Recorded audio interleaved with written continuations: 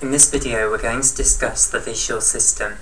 So let me begin by giving you an overview of the different topics that we're going to discuss in this video. So we will begin by discussing the anatomy of the eyes, and we'll also discuss the appearance of the retina as viewed through an ophthalmoscope. Then we'll move on to discuss how light is actually going to be focused by the optic apparatus of the eyes onto the retina, and we'll discuss why that's so important. After that, we'll have a look at the structure of the retina, the microanatomical structure of the retina, or histological structure of the retina. So we'll have a look at the rods and cone cells, the bipolar cells and the ganglion cells. We will then move on to the topic of phototransduction within the rod and cone cells, i.e. how is a visual stimulus, how is light going to actually be transferred into an electrical signal, turned into some change in electrical activity within the rod and cone cells. So we'll have a look at that pathway in detail. Then what we'll do is we'll follow the story along, and we'll go and have a look at the central visual pathway. So where is this electrical signal concerning visual stimuli actually going to be sent within the brain? So we'll have a look at how it's going to be involved in the pupillary light reflex. So we'll study the pupillary light reflex in detail, and we'll also have a look at how it's going to be transmitted along to the primary visual cortex. Finally, we'll end the video by having a look at how lesions to the visual pathway, the central visual pathway, can result in different visual abnormalities. So we'll have a look at the different results of the different lesions to different portions of the optic pathway. Okay, so to begin with then, let's start with the anatomy of the eyes. Okay, so we'll start with a little bit, of anatomy. So anatomy specifically of the eye. Okay, so I'm going to draw a great big picture then of this, and the eye that I'm going to show you the anatomy of is going to be the right hand eye, but of course you could just take the mirror image of this picture and you then have the anatomy of the left hand eye. And the way that I'm going to actually draw you a picture is we're going to imagine taking a transverse cross-section or a horizontal cross-section, depending on what language you prefer to use, of the right-hand eye, and we're imagining we've taken a cut right through the middle of it, and we're going to see all the different structures. Again, we're imagining that we've taken a cross-section through the level where we will actually get the optic nerve coming out the back of the eye captured in our section. So we haven't missed the optic nerve at the level that we've cut through. Okay, so here we go. So we'll start off with the outer portion of the eye. So the way I'm going to orient it is we're going to be looking from above. This is going to be anterior, this is going to be posterior, this is going to be medial, and this is going to be lateral. So let's begin. So right at the front, the outer layer at the front is going to be the cornea. So here's the cornea, and then around the rest of the eye, the outer layer is the sclera. So this is all going to be the sclera, and I apologise if I don't get it as a perfect circle, but I'm trying my best here. And then at the back towards the medial side, this is where the optic nerve is going to come out, like so. So this is going to be cranial nerve 2. So I'll just label it up here. So CN2 there stands for cranial nerve 2, also called the optic nerve. Right, so now let's give this outermost layer an actual thickness, because at the moment it's just a line, so I'll give it a thickness here. So this is the outermost layer, and the sclera is continuous with the cornea at the front, like so, and it's also continuous with a layer that surrounds the optic nerve, as I'm showing here, like so. So yes, my eye hasn't ended up as a perfect sphere, but never mind, you get the overall message here. Okay, so I'll colour in this outermost layer in yellow. I hope this colour shows up. The light level isn't too bad, so I'm hoping it will actually show up on the camera. Okay, so all of this there is the outermost layer, which is the cornea at the front and the sclera behind. And the cornea, of course, is transparent. Light has to be able to get through the cornea because the pupil is going to be right in the centre here, so light has to come through the cornea, whereas the sclera is not transparent at all. The sclera is going to be the white of the eye. So, just to actually draw a picture from the front, so if this is a picture of someone's eye from the front, the bit that you'd actually see, of course this is generally what someone's eye will actually look like. You'll have the iris here, the pupil, which is the hole right at the centre, and then you've got the white of the eye here. The white of the eye is the sclera. This is all of this bit here that we'd be seeing here, and then the cornea covers up the iris. The iris is going to be back here. There's this chamber in front of the iris which is covered by the cornea, and light needs to pass through the cornea. So the cornea is transparent, and I'll put some of these labels on rather than just shouting at the camera. So this is the cornea here, and it's going to be transparent, whereas this piece of connective tissue, well, this layer of connective tissue that it's continuous with, the sclera, is opaque, it's white. And the reason for the difference between the cornea and the sclera's optical properties has to do with the way that the connective tissue fibers are all oriented together. In the cornea, the connective tissue fibers are all going to be perfectly aligned. It's going to have an incredible pattern to it. Okay, they're all going to be pointing in the same direction, all beautifully aligned, and this is responsible for its beautiful optic properties, rather, where it will allow light to pass through it, whereas the sclera isn't quite so beautifully aligned connective tissue, and therefore it's going to appear opaque, so it will interact with light in a different way. Okay, and then at the back, of course, the sclera is continuous with a layer of connective tissue that's going to surround the optic nerve. So, as I've implied now through what I've said, this outermost layer is connective tissue, okay? It's also worth pointing out that over the top of the sclera, on the surface of the eye, if we were viewing it like so, you would have the conjunctiva, but I won't put that on this picture. So the conjunctiva is a little membrane that covers over the surface of the sclera, but it doesn't go over the cornea. So on this picture it would be a layer that goes over these portions here, but it wouldn't go over the surface of the cornea. Okay, but I won't draw that on this picture. So that's the outermost layer of the eye then. The next layer that we're going to have is a layer known as the uvea, and this contains lots of different structures. It contains the iris, it contains the choroid, it contains the ciliary body, and together all of these structures are referred to as the uvea. Okay, so let me now put this layer on my picture. So the next layer underneath this, here's the iris at the front here, and then the whole down the middle is going to be the pupil. And remember, the way that I am drawing this picture, we have taken the transverse cross-section through.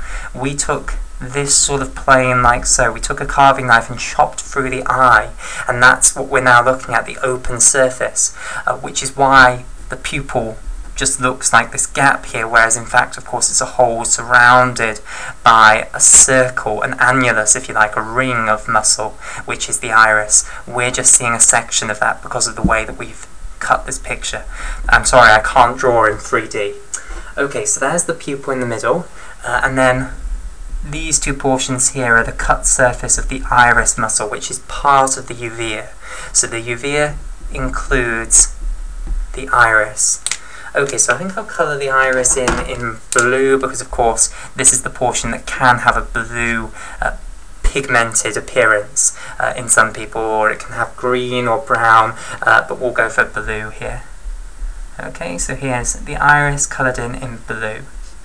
Right, and then the iris is going to be continuous posteriorly with other structures which are also part of the uvea here. So it comes back, and here this is representing the ciliary body, like so. A little bit extreme there, but never mind. And then it continues on round to form a layer that goes the entire way around the eye at the back here, which is known as the choroid, and which the retina is going to be sat on. Okay, so all of this back here, this is called the choroid. So this is part of the uvea as well, and I'll colour that in red. So all of this, which is just a layer underneath the sclera, a very vascular layer, so it does appear red, which is why I'm colouring it in red. This is called the choroid, and it's going to contain a huge number of blood vessels, and one of its major functions is in providing nutrients to the bottom or outer portions of the retina. So the retina, we'll put the retina on top of the choroid. It's going to have two supplies of blood. One supply is going to be sitting on top of the retina, and one supply is underneath the retina in the choroid. So the choroid's one of the connective tissue layers that's highly vascularized, that is supplying blood to the retina. Okay, now the next structure we need to discuss is this ciliary body at the front. Okay, so the ciliary body here, and again I want to stress that we are just seeing a two-dimensional cross-section here.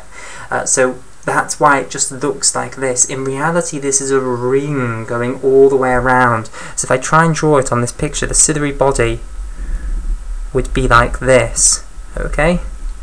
It would be a ring projecting out into the centre of the globe. And by the way, the globe is another name people often use for the entire eye. It would be this ring projecting into the centre of the globe. We've just cut through in this transverse way, and therefore we're just seeing two cut edges of it, but in fact it's a ring that goes the entire way round.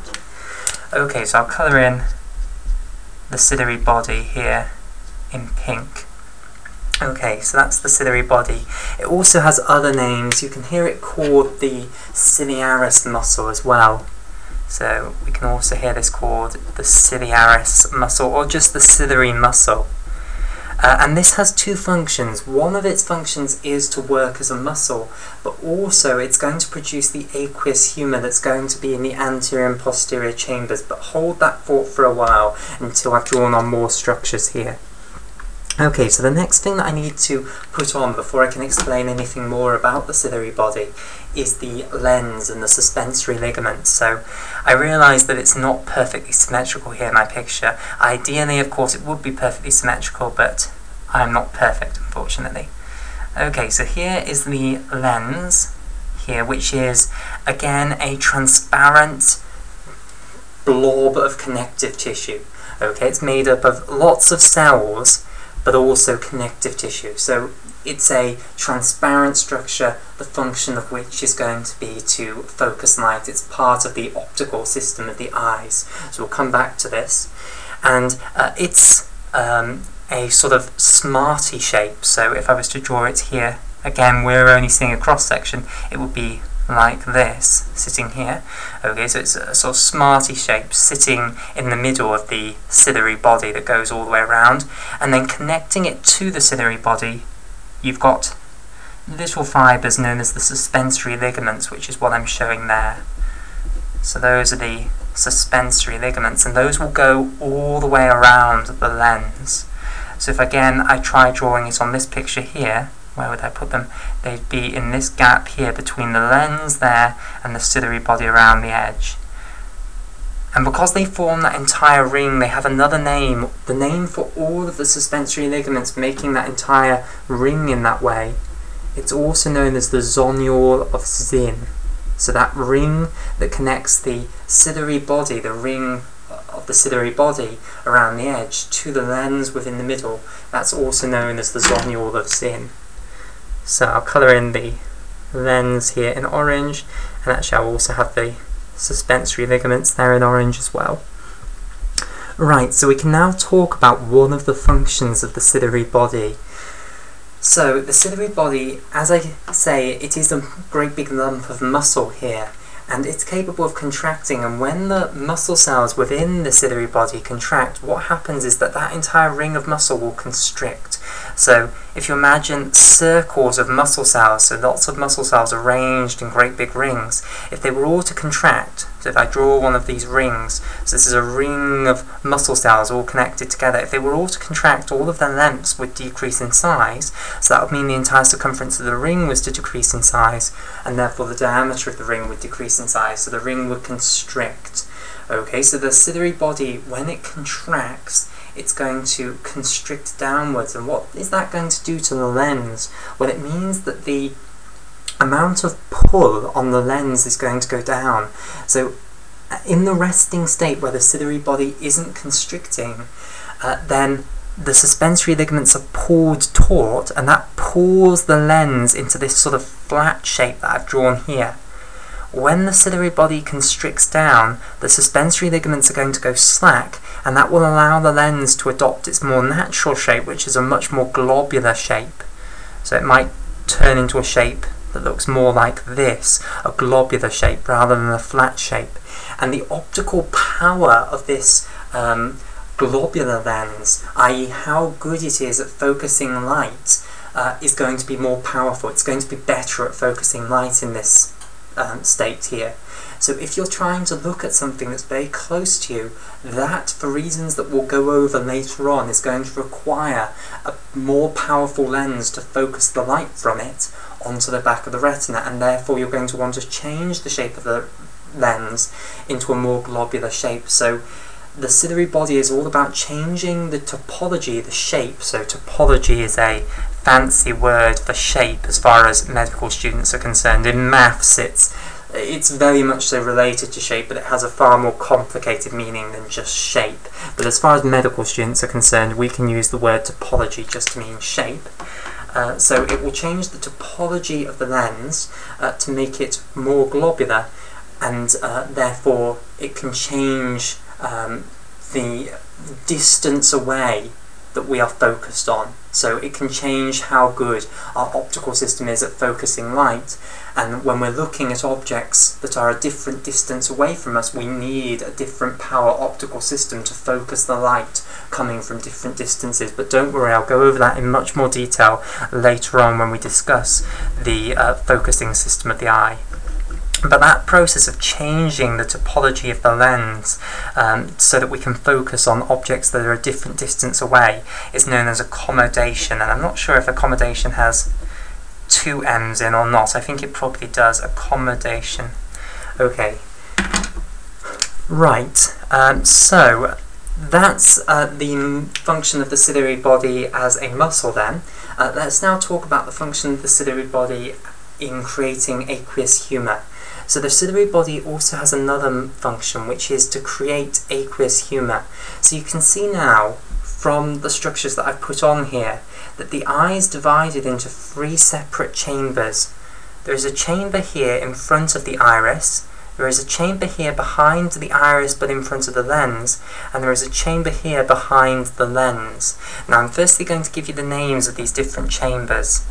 So the chamber in front of the iris and behind the cornea here, this is known as the anterior chamber. So this chamber here, this is the anterior chamber. This chamber here, behind the iris but in front of the lens, that is known as the posterior chamber. And you can see that the anterior chamber and the posterior chamber are continuous with one another because of the pupil. Okay, so if you were in the anterior chamber, you could get into the posterior chamber by going through the pupil. Okay, people always get confused with what the posterior chamber is. People want to call this chamber the posterior chamber, but this is not the posterior chamber. This is the posterior chamber. This chamber behind the lens, this is known as the vitreous chamber. So those are the three chambers of the eye: the anterior chamber, the posterior chamber, and the vitreous chamber. And do not confuse the vitreous chamber for the posterior chamber. Okay, so now let me discuss the aqueous humour then. So the ciliary body, its other function is to create aqueous humour, which is the fluid that fills the anterior and posterior chambers. So these two chambers of the eye, the anterior and posterior chambers, they're filled with a fluid known as aqueous humour. And this fluid is created by the ciliary body, and it's secreted into the posterior chamber, and then it will go into the anterior chamber here. So that's the other function of the ciliary body, to create the aqueous humour which fills the anterior chamber and the posterior chamber. So we've now gone over the two functions of the ciliary body then, and we've also had a look at the anterior chamber, the posterior chamber, and the aqueous humour that's contained within them. Let's now have a look at the vitreous chamber. So the vitreous chamber contains a different sort of fluid. It's also filled with something, but it is filled with something known as the vitreous humour. And the vitreous humour is a different sort of consistency to the aqueous humour. The aqueous humour is a sort of viscous fluid, whereas the vitreous humour is more a jelly. Okay, if you've ever done dissection of the eye, you'll know what I mean. It's semi-solid, basically. When you take it out, it remains in one piece like a sort of jelly. It's not a fluid that just changes its shape. It's a sort of jelly structure. Okay, so the vitreous chamber is filled with the vitreous humour. So to finish our picture, what we need to do is put the retina on, the very important part here. So on top then of the choroid, you're going to have the retina here, and the retina will be continuous with the optic nerve behind, like so. So here's the retina on this lateral side of the eye, over here. And I will colour in the retina in turquoise.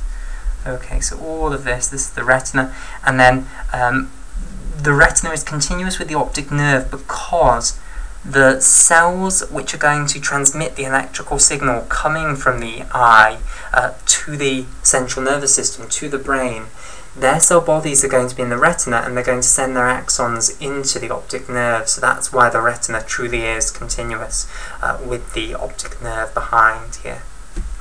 Okay, like so. So this is the retina then, and then we've got the actual neural tissue of the optic nerve behind. And you'll notice what I've left right at the middle here. There is this gap down the middle of the optic nerve, and that isn't a mistake that I've left that there. That is there. It's known as the central canal of the optic nerve. There is a gap down the middle of the optic nerve where the neural tissue parts, and there is a tube effectively through the middle of the optic nerve called the central canal of the optic nerve. And this is the canal through which the central retinal artery and the central retinal vein run. So I've talked about how the retina has two blood supplies. The outer portions of the retina, or the lower portions of the retina, depending on how you want to look at it, those are going to get their blood supply from the choroid underneath, which is a connective tissue layer with a large vascular bed within it. The parts of the retina that are towards the inner portion of the eye, or the top portions of the retina, depending on how you want to look at it, they're going to get their blood supply from blood vessels that are actually on the surface of the retina, and these blood vessels are going to be branches from the central retinal artery. So here's the central retinal artery, and they're going to drain into the central retinal vein. So there is an artery and a vein running in the central canal, and the artery is going to give off loads of branches which will supply the surface of the retina, and the vein will form from lots of branches which will be draining the surface of the retina. So we have the central retinal artery and vein running in that central canal on both eyes. Okay, right, so I believe that is all the structures that I want to discuss in this section on the anatomy of the eye. I will remind you that we have taken a transverse cross-section through the right-hand eye here. This is the medial side, this is the lateral side, anterior, posterior. If you wanted to know the anatomy of the left-hand eye, all you'd have to do is take the mirror image of this picture, and then you'd have the equivalent for the left-hand side. Right, the next thing that I want to do is I want to show you what the retina looks like when you have a look through an ophthalmoscope. So landmarks that you see on the back of the retina when you look for an ophthalmoscope. So firstly, let me write down the word ophthalmoscope. So there is a device that you can use to look at the back of someone's eye, look at the retina of someone's eye, which is called an ophthalmoscope. It's also called a fundoscope. Okay, and what this does is it shines a light into the eye, and you need to get very close in order to do it, and the light will reflect off the back of the retina, and then it will hopefully come back out and you'll be able to see it. Okay, so the principle is that you can have a look at the back of someone's retina using one of these devices, an ophthalmoscope, also called a fundoscope. So what does it actually look like when you do use one of these devices and you see the back of someone's retina? Okay, well again we'll do the right hand side. So generally what you see is a circle like so, and but I'll orient you here. So this is going to be the medial side, this is going to be the lateral side, superior and inferior. Okay, and of course we are looking at the back of the retina. So, towards the medial side, what you will see is a yellow sort of spot that is the optic nerve disc. This is where the optic nerve is joining the eye. So remember, we are looking at the right-hand eye here. This is medial, this is lateral, this is superior, this is inferior. So this is in the right place. So this is what we call the optic disc. So this is where the optic nerve is joining the back of the eye, and you've got all of the axons from cells that are all over the retina converging on this spot to go into the optic nerve. And this generally has a yellowish appearance, like so. So this is the optic disc. It has other names as well. You can also call it the optic nerve head or the optic nerve papilla. All of these different terms are used for the optic disc, but it appears yellow, and it is a structure that you can always see when you're using an ophthalmoscope. Now, from the optic disc, you will see the central retinal artery and the central retinal veins branches, because remember, the central retinal artery is coming through the central canal of the optic nerve, and it's going to be arriving on the surface of the retina in a hole that will be at the centre of the optic disc, like so. Okay, and it's then going to branch. And this is generally the branching pattern that you will see of the central retinal artery. It will have two branches that go up, like so, and it will then have two branches that go down, like this. So this typical V-shaped pattern. We've got two branches going up, two branches going down, like that. And the central retinal vein, the branches that are forming it, they generally have the same pattern. So generally you get two coming from the top and two coming from the bottom, like so. Now, the central retinal veins do not look particularly blue at all. In fact, they don't really look blue at all when you actually see them. They're distinguishable from the arteries, not because they're a different colour, but because they're generally much bigger than the arteries. The arteries are generally much more narrow, whilst the veins are much bigger. Okay, so that's the pattern of the central retinal arteries branches and the contributing branches to the central retinal vein. The other structure that I want to discuss that you can see on the back of the retina is something known as the macula lutea.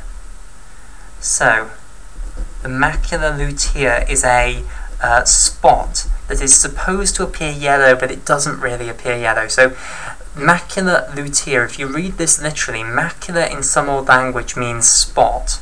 So this means spot. And lutea means yellow. However, this spot doesn't really appear yellow. It appears more a sort of browny colour. So it's a brown sort of spot at the back of the retina. And the reason it appears brown is that the cells at the back there do have some sort of pigment that changes the colour of the retina. So it is a distinguishable spot because it does look different, a different sort of colour from the rest of the retina everywhere else.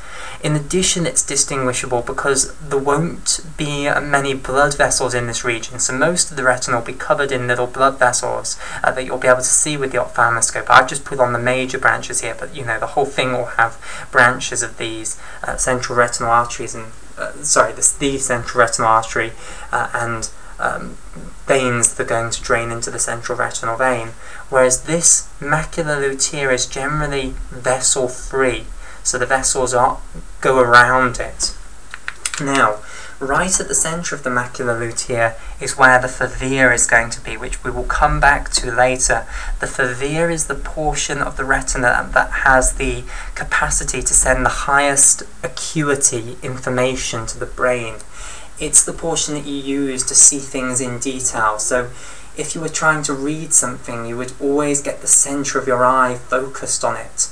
You wouldn't ever try and read something from the periphery of one of your eyes you wouldn't try and read something that you're holding in the periphery of your vision. You'd make sure that it was right in the centre of your vision. And the reason that we do that is because you are making sure that the fovea is the portion that's processing that visual information, and the fovea has the highest visual acuity. It can see in the most detail. Okay, the proper name for the fovea, the full name is the fovea centralis. So the fovea is a portion that's deep inside the macula lutea, at the centre of the macula lutea. And as we'll discuss later when we have a look at the structure of the retina, the fovea actually is far thinner than the rest of the retina, so it's a little pit in the centre of the retina. So I might colour it in black there. It's much more there is a little pit. If you were a little man walking on the surface of the retina, you would go down into a shallow portion when you went into the fovea. Okay, so let me give you some figures as to how large the macula lutea and how large the fovea centralis are.